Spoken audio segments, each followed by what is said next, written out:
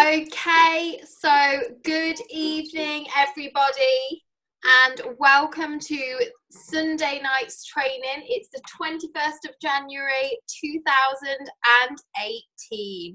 I have been super pumped for today. I've been honestly buzzing. It was about this afternoon and I was just like, oh my god, I need to do this training now. Like, why isn't it 9 o'clock now?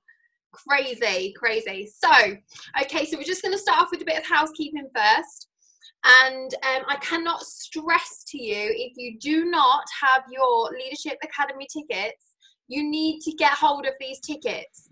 Okay, Leadership Academy is on Sunday the 4th of February, 10 a.m. till 5 p.m. and tickets now, because you've missed the early bird, are £20. But £20 is an absolute bargain, because we've got the amazing keynote speaker, MVP Daniela Copolaro, who is absolutely sensational. And of course, we have our own beautiful MVP speaker, Fiona McCarthy. So I would pay £20 for that.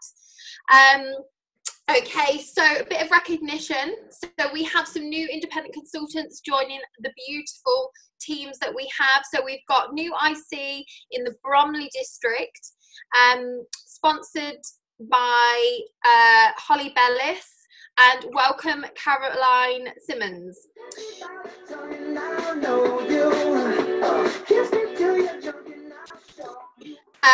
We have new IC in the Sutton Houghton region, sponsored by Carol Sutton Houghton. Welcome Lucy Haylock.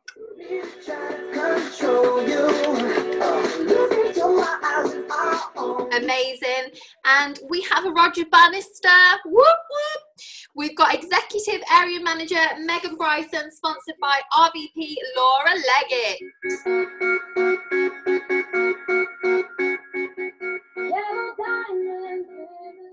And a woman after my own heart, we have a pregnancy announcement. We've got District Manager Tina Heslop is expecting baby number 5. Woo!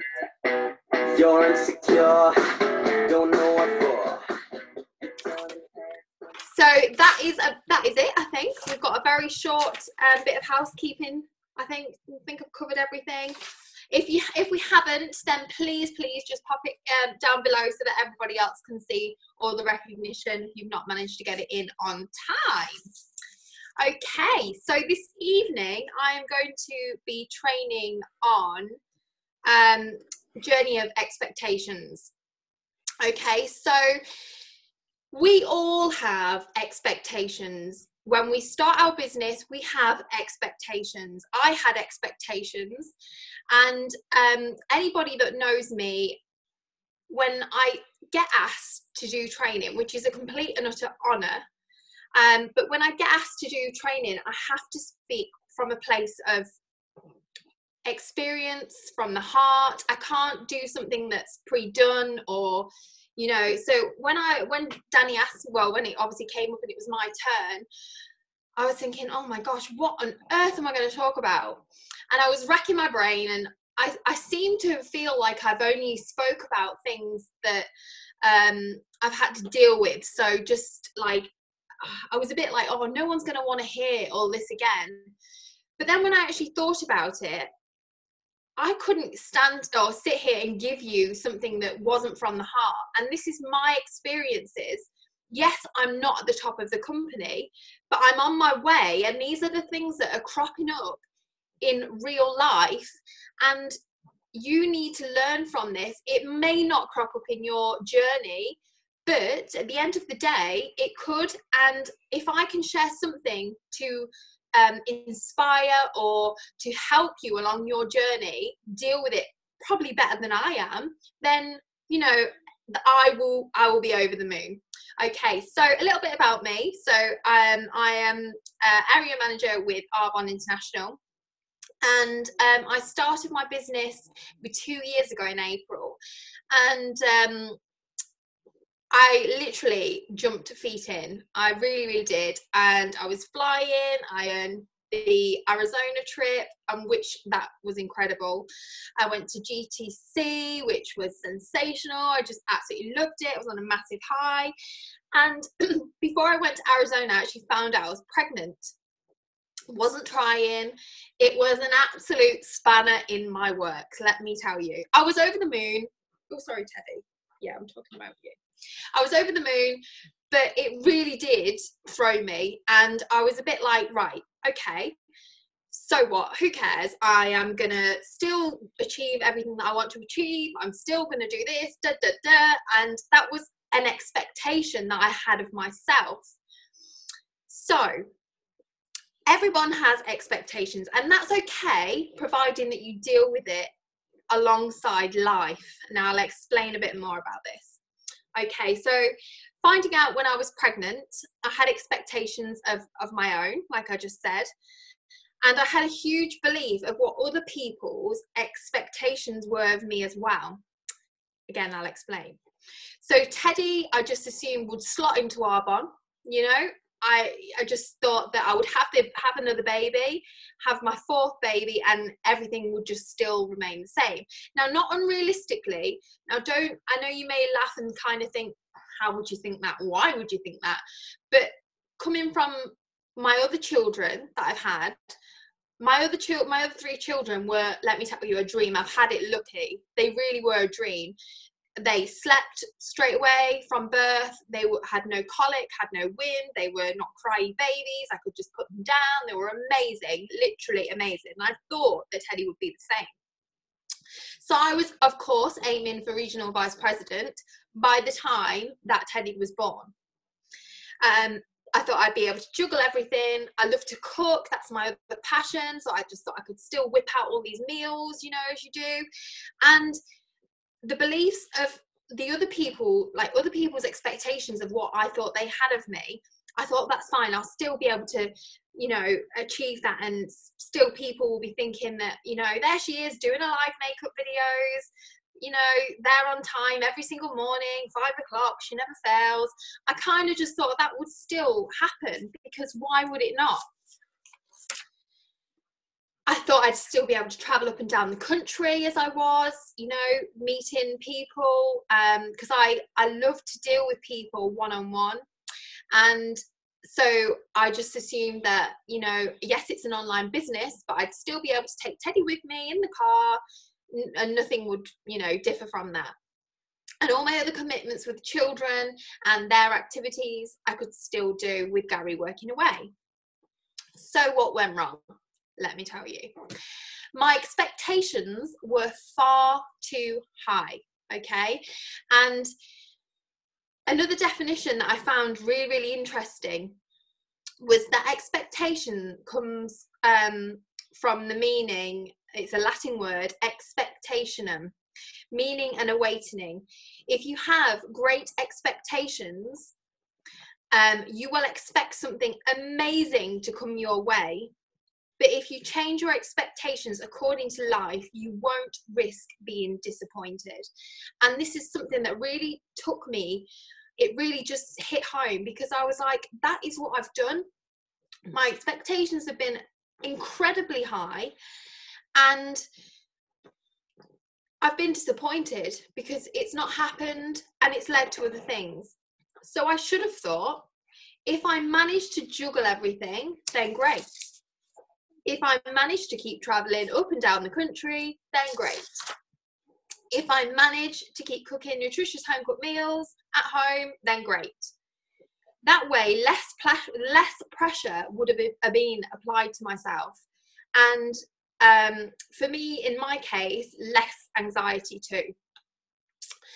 Now, I may not look like the type of person that has anxiety or has struggled with anxiety or has struggled with losing her confidence, but I can tell you these 4 months that I've had since having Teddy have been the hardest since I was younger and I was dealing with a lot of crap, basically.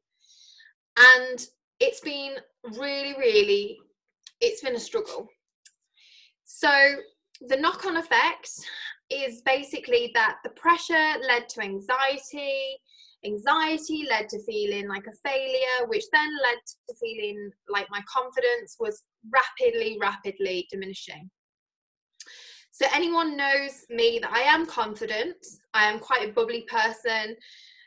So again, I had anxiety that people's expectations of me was not being an anxious, unconfident mess. So that again was a massive expectation in my head that I had that other people would have of me that was far too high. And another quote that again I absolutely love, and this one's by William Shakespeare: expectation is the root of all heartache. And again, this is something that I was just like, yes, it really is. You can't have these expectations of yourself and think that other people have these expectations of you and not have it lead to heartache. It's just no good. So how do we deal with it? Expectation feeds frustration. It's an unhealthy attachment to people, things, outcomes that we wish we could control, but we actually don't. So I want you to think just really hard for one moment. Do you have expectations of your friends? Do you have expectations of your family? Maybe your partner, maybe your husband, maybe even your children? If so, then just think for one moment the anxiety that you could be causing them. I want you to trade your anxiety. Sorry, guys. One sec. I want you to trade your anxiety, your expectation for appreciation, and your whole world will change instantly. As monkey see, monkey do. So your friends, your partner, your family, your children will do the same. They will not have these expectations of you that leads to anxiety and so on and so forth. The secret that I found to being happy is to let every situation just be what it is. Don't look for reasons of what you think it should be, because at the end of the day, it is what it is, and you cannot do anything about that. I have something else. Okay. So really think about your own expectations. Can you change them in your head to be hopes instead, maybe? Now, hope is a feeling and a desire for a particular thing to happen.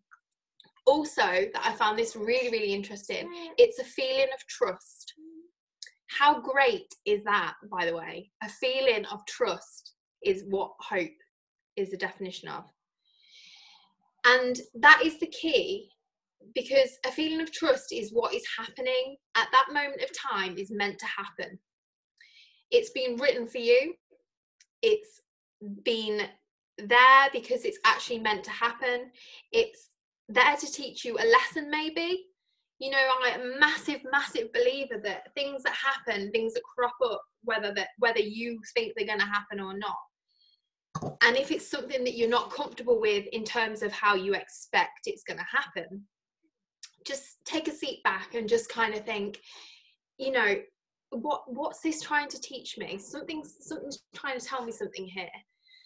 And it's a lesson to show you maybe a new path or guide you in a different direction. Maybe the people that you're hanging around with, and you know they're not good for you.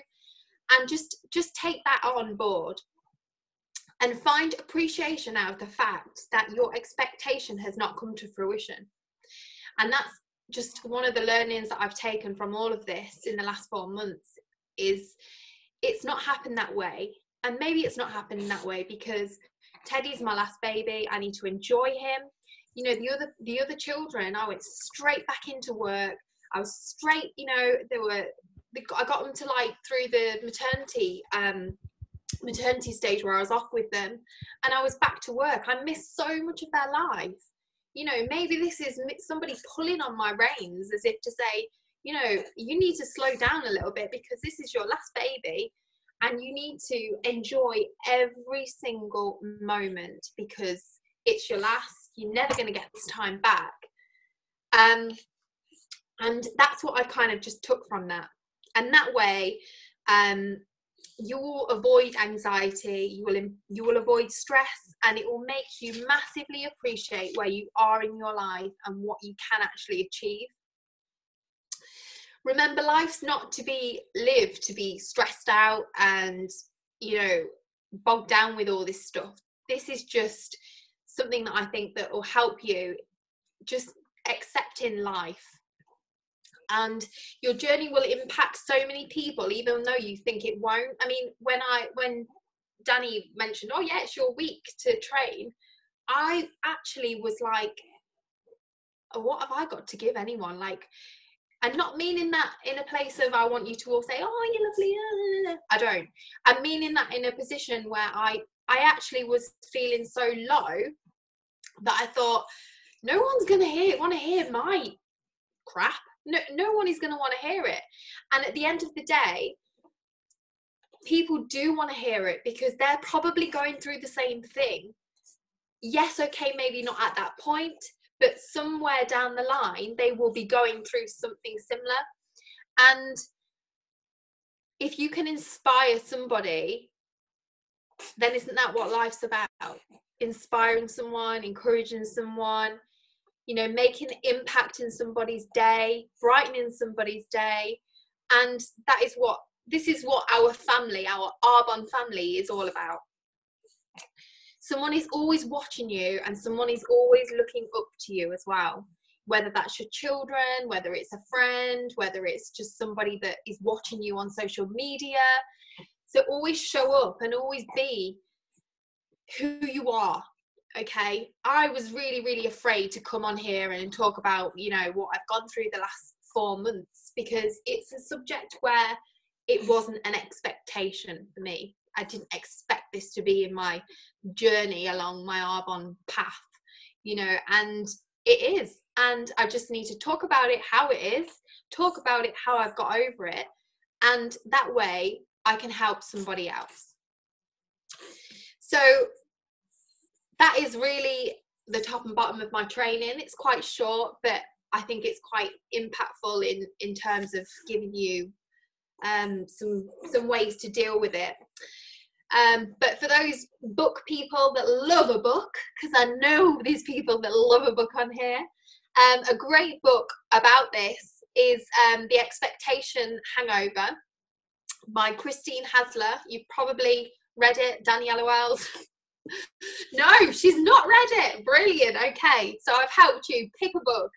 And this is about overcoming disappointment, not only in work, but in love and life and friendships. It's an amazing book. I have actually read this one, but I've read it quite a while ago. I need to refresh myself, but I remember this book being quite poignant in my life at a certain time. So I think it's time to pick up that book again. But I hope that this has inspired someone and helped somebody along their way.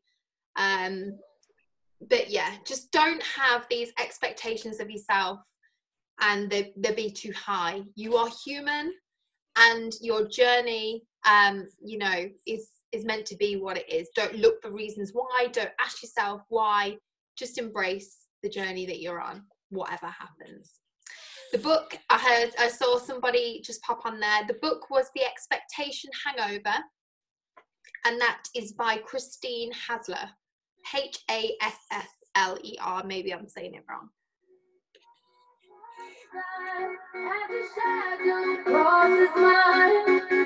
What it takes